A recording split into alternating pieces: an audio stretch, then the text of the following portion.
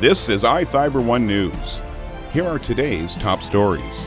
Moses Lake police have released surveillance video from inside a gas station where a fight broke out January 16th, leading to shots fired about a block away. A massive public lands bill passed its last hurdle in Congress on Tuesday and heads to the White House for a signature. State Representative Tom Dent of Moses Lake is sponsoring a total of 15 bills this legislative session. The Lake Roosevelt Raiders played a tight tilt on day one of the State 2B boys basketball tournament at Spokane Arena against the Liberty of Spangle Lancers.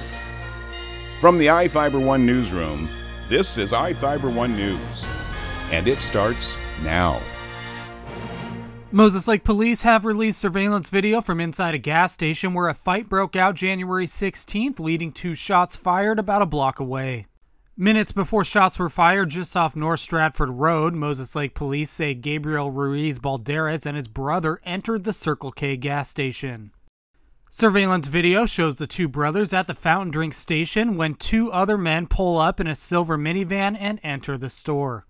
The two men walk directly up to the Balderas brothers and begin punching the two brothers along with a third uninvolved man.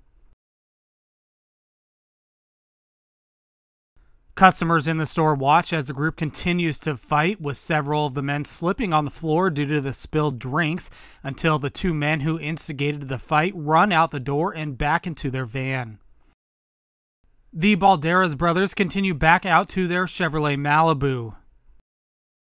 Surveillance video shows the Malibu, with Ruiz Balderas in the passenger seat, following the van south on North Stratford Road out of the gas station parking lot. Moses Lake police say at least 7 shots were fired from a handgun out the front passenger side window of the Malibu on West Knowles Vista Drive, about a block from the gas station. A witness reported to police seeing the Malibu speed off down West Ridge Road. Ruiz Balderas was arrested Monday and is charged with drive-by shooting. He remains in Grant County Jail on $100,000 bail. This is Joe Utter for iFIBER 1 News. This segment is brought to you by... Change doesn't have to be complicated. With a low-profile microwave hood combination that's ready to install right out of the box. It fits in the same space as your under-cabinet hood, so you can get your microwave off the countertop and make space for the routines worth keeping.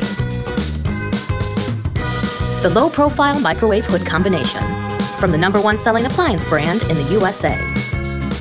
Whirlpool Appliances, now available at more furniture in Ephrata.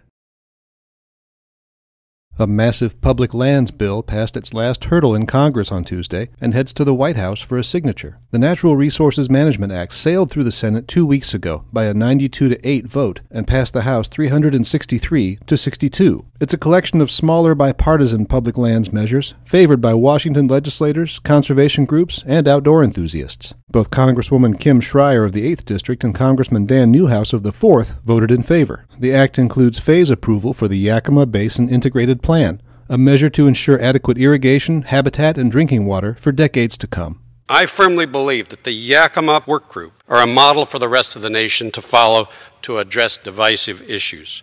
I invite all of my colleagues to come see for themselves. This group represents a diverse array of local, tribal, state, federal, ag, environmental, and private interests. And they've worked through decades of painstaking compromise, collaboration, and efforts to find solutions. So I rise to thank all of them for their hard work. In the Methow Valley to the north, mining will be excluded from the ecologically critical Methow Headwaters area. Most crucially, the act renews the Land and Water Conservation Fund, which has taxed offshore oil and gas drilling to pay for public lands and waterways since 1964. Jefferson Robbins, iFIBER 1 News. This segment is brought to you by... Your taste buds bored? Well, then bring them to Jay's Teriyaki. Not only does Jay's have a variety of teriyaki dishes, they also offer mouth-watering salads and sides. Call Jay's 509-764-5155. Jay's Teriyaki, located at 123 East Broadway in Moses Lake, because it's all in the sauce. State Representative Tom Dent of Moses Lake is sponsoring a total of 15 bills this legislative session. Earlier this month, iFIBER 1 News reported on Dent's aviation and fish habitat legislation, But now the Republican is pushing 2 wildfire protection bills. House Bill 1188 would allow for the formation of rangeland fire protection associations in rural areas. The measure would foster a more organized approach to residential firefighting in remote locations. House Bill 1773 would provide a sales and use tax exemption for rural fire districts for the purchase of fire and emergency medical equipment to prevent and suppress wildfires. Both bills are in committee. I'm Sean Goggins for iFIBER 1 News. The Lake Roosevelt Raiders played a tight tilt on day 1 of the State 2B boys basketball tournament at Spokane Arena against the Liberty of Spangle Lancers.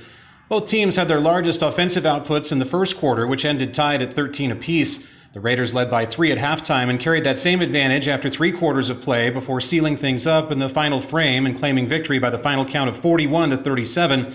The two squads were never separated by more than 5 points in the contest. Sophomore guard Sam Wapato led all scorers for Lake Roosevelt with 16 points.